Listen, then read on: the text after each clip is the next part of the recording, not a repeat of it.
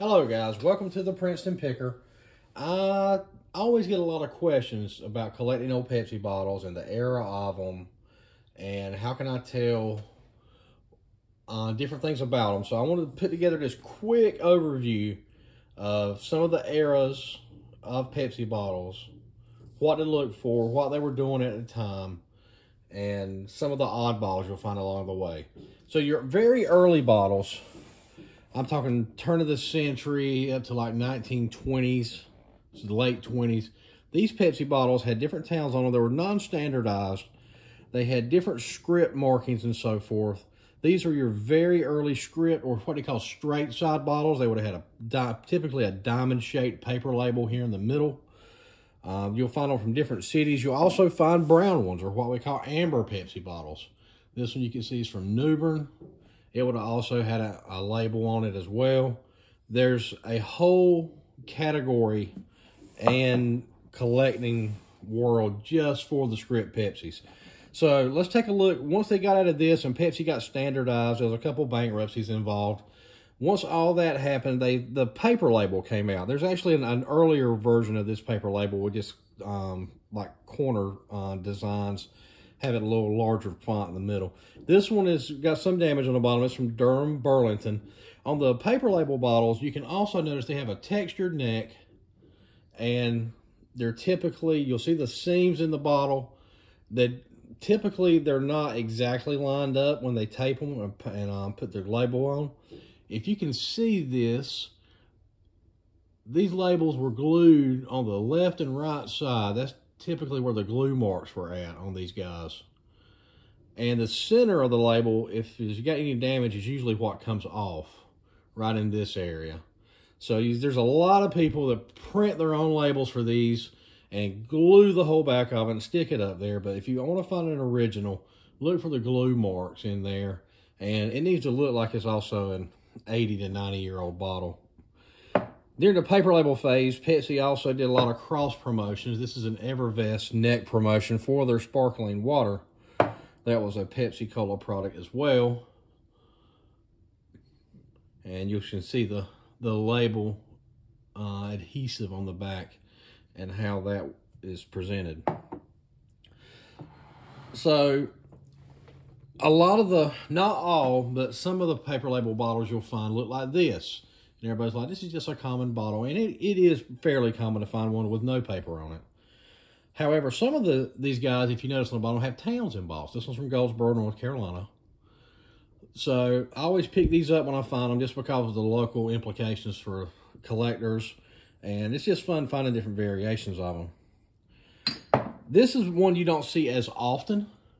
This is a paper label bottle that got repainted.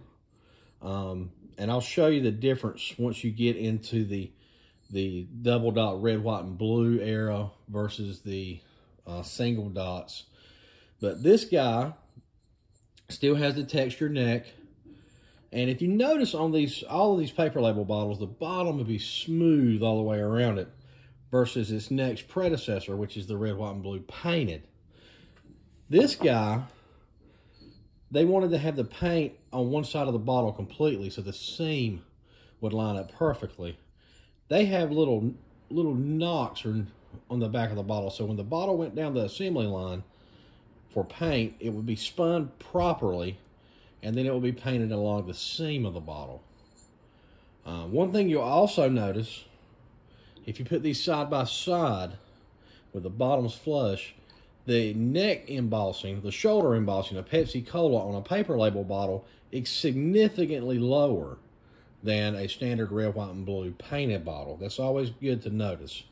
The red, white, and blues came out around 1946. A quick way to date these guys, you can see it says Registered U.S. Patent Office here on the bottom. Some of them have just an R with a little circle. And then the early to mid 50s, Pepsi dropped the double dot for the single dot. And that's your one dot between Pepsi and Cola versus the double dot that has two dots between it. So, earlier bottle, newer bottle, if you consider 1950s a newer bottle. All these came out in 8, 10, and 12 ounce, and some odd variations in sizes in different markets. So that's always good to know. Some of the other oddball ones, in the late 40s, Pepsi took their double dot bottle. You can see this was past 46 or 47 because of the R. They changed their neck labeling to indicate you get 2 full glasses with this 12-ounce bottle. This was really important in their branding of their beverage and also how they competed with Coca-Cola, because Coca-Cola always came in 6-ounce bottles. And Pepsi, you would get 2 full glasses, 12 ounces for the same price.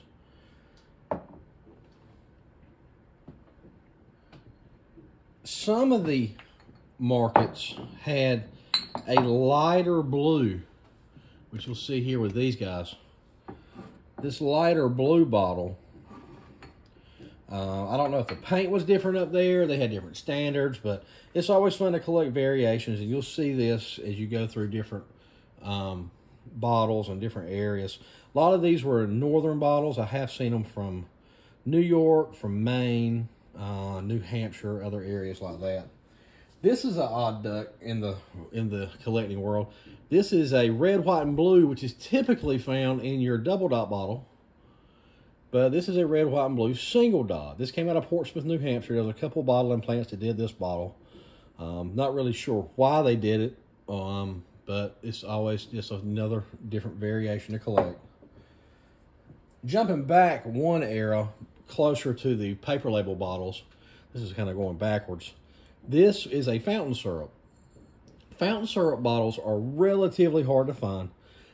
They came out so you can mix your own fountain service at home if you wanted to.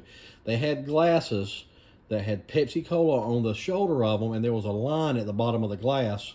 And that's where you would pour this fountain syrup to, and then you would add your water to it. And here's the directions of how to mix this Pepsi. Pour 1.5 ounce of this syrup into a 10-ounce glass. Add chopped ice. Fill glass with carbonated water. Stir with long spoon and serve. So this was a very short-lived product for Pepsi, the fountain syrup bottle. But there again, most bottlers had these, and they're always typically early to mid 40s. The 1943 is a common year that I can remember seeing. One of my favorite bottles, and it really trips up a lot of collectors, is this guy.